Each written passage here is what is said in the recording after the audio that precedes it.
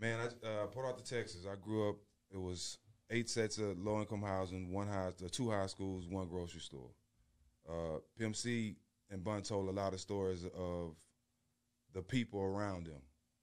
You know, my older brother got killed when I was 16. I OD'd twice off syrup before I graduated high school.